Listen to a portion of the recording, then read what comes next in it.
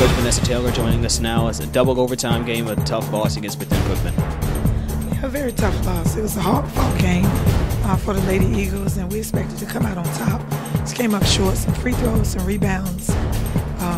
Got to be able to be a little bit more efficient, in the end of the game, knowing what our second option is, and then being ready. In those cases, they were definitely sitting two people at Jessica, and we were kind of young on the floor, but they practice these things every day, so we know they'll get better with them from the experience they had today.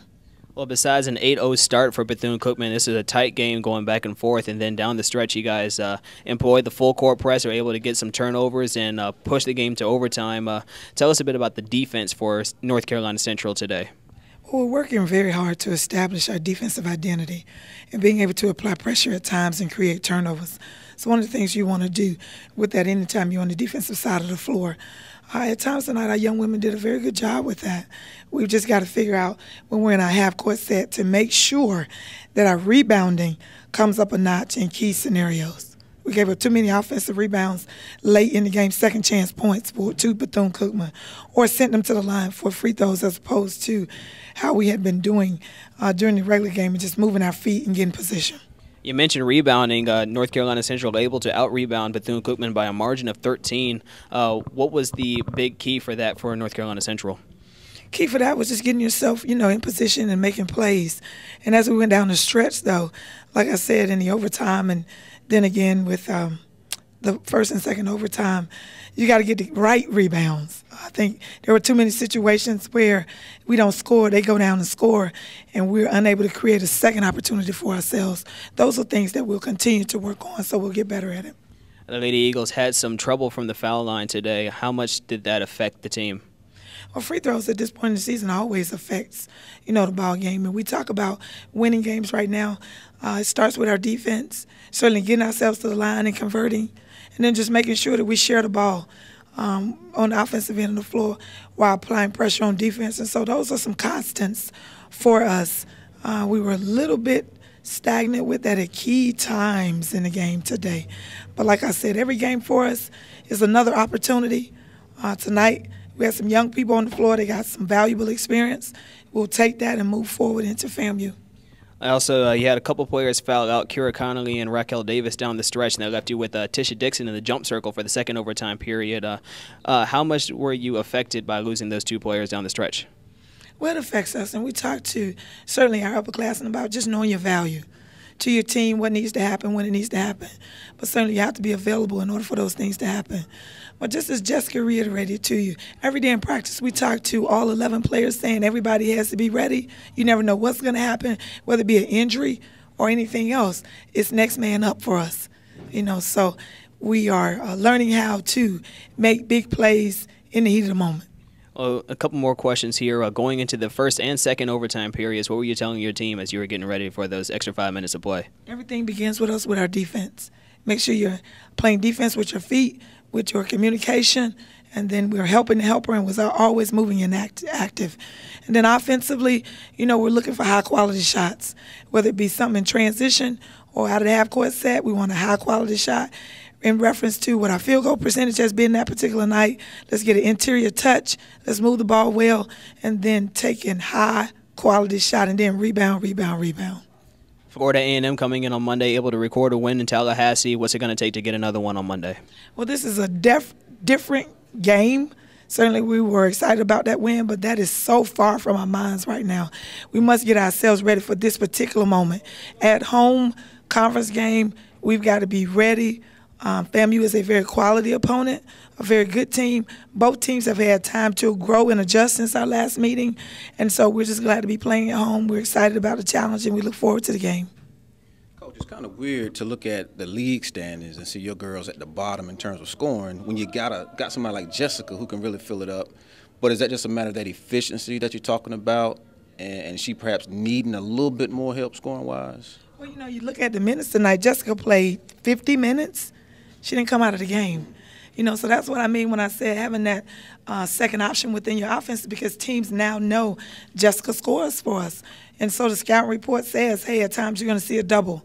We have to grow where we're beginning to take advantage of that a little bit better as a unit, regardless of who's on the floor for us. And as I asked Jessica, is this the point of the season where you start to worry about league standings and these losses catching up with you? No. We look at one game at a time. We prepare for each game. Every game is an opportunity. We look at what is right in front of us right now. We're preparing for that. Like in this particular moment, certainly we're disappointed that we lost to Bethune, but we don't have time to wallow in that. We've got to get ready for FAMU because we have another home game, and all of these games are important.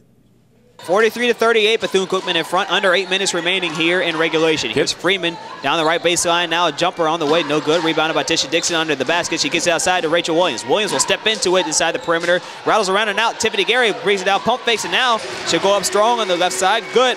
That's her first point in this contest. And that's a good job by Tiffany Gary. Tiffany Gary, double overtime game out there, but a tough loss against Bethune-Cookman.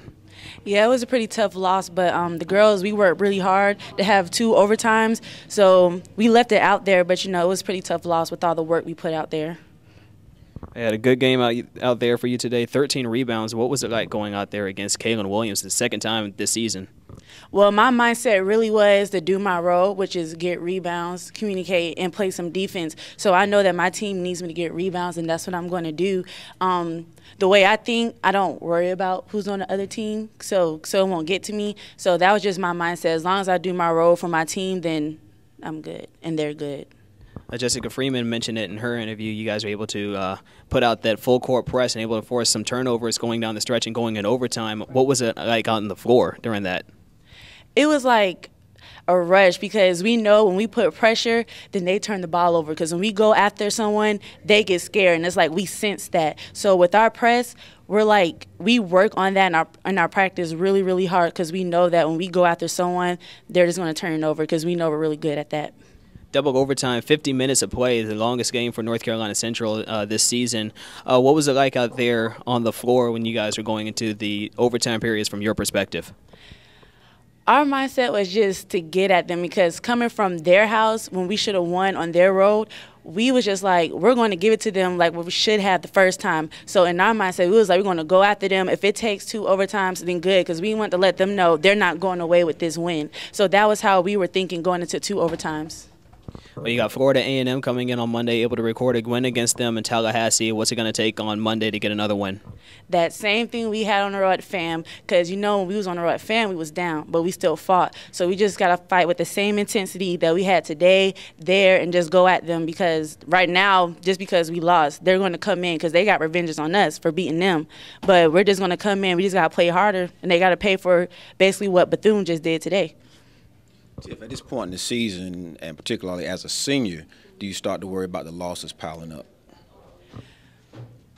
I'm not. It comes, but that's something I can't focus on right now because if I focus on that, as a team focus on that, then that's just going to bring us down. So right now, I just got to look ahead, going to the next game, and we just all got to know we got to get the next win that's in front of us.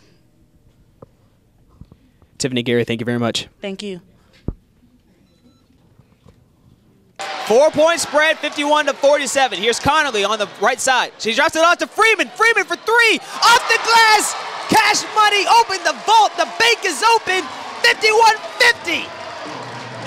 North Carolina Central trailing by 1 with 80 seconds remaining here. Morgan Jones up ahead to Alexis Hines coming down the right side of the floor. Hines now drops it off to Freeman. Freeman now bottled up and now she'll dribble out to the right side. Now she'll step up to the perimeter and she'll no up for 3. Cash! Jessica Freeman and she'll knock the game up at 53. 21 points for Jessica Freeman. 5 for 8 from beyond the arc. 55-54. Here's Freeman now with the ball top of the perimeter. And Morgan Jones thought about the 3, decided against it. Now moves all to Hines, and they'll reverse the rotation. Now it's Freeman on the left wing. Freeman now just inside the perimeter. Money.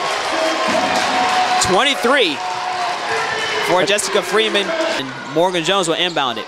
It goes to Freeman. 5 on the shot clock. She'll pull up from long range. No good off the heel of the iron. Pulled down by Alexis Hines. And Hines bounce pass over to Freeman. Freeman now pulled up from just the side. Big jumper. Big basket there by Jessica Freeman. Now we got to get a stop, down 3 with 1:17 left. Jessica Freeman, it took double overtime, but a tough game out there against Bethune-Cookman. Yeah, it was. I wish we could have came away with the win. It's a hard loss for us, but it's a learning process. We just got to learn to do the little things to win. And, yeah, it was tough. It was tough. Well, 25 points for you today, 5 for 13 from beyond the arc. How are you feeling out there shooting the ball? I mean, I was confident. I knew my team needed me, but again, it wasn't enough to get the win. It was enough to get us in overtime, but that's not going to show up on our record. So, still, I just got to bring it the next game when we play FAMU on Monday. A couple good guards across the floor for Bethune-Cookman. What was it like on the floor defending them? We just had to make sure we keep our hands off. We couldn't get in with the refs, so we just had to play better defense and keep them in the alley like Coach Taylor taught us to do. So we just had to keep our hands off and do better with moving our feet. Well, you guys went down the stretch and were able to tie it up and head into overtime and then again into double overtime. What were you guys feeling out there on the floor, and what was said in the huddle when you guys were going into the overtime periods? The only thing we kept saying is we're not going to lose this game. We're not going to lose this game. We're coming out with this win. We got to do what we got to do. We were just encouraging each other, and that was mostly it. Well, you got Florida A&M coming in on Monday, and we're able to record a win against them in Tallahassee. What's it going to take to get another one on Monday? We just got to bring our energy like we did this game. Got to start off better, and we got to play NCCU basketball for 40-plus minutes. Jessica, is it too simple for me to say had you had Kira and Rocky out there at the end, that might have took you over the hump? They are key players, but at the same time, we're faced with adversity. We have to learn how to adjust to that if they are out. So we can't use that as an excuse because you just never know what's going to happen.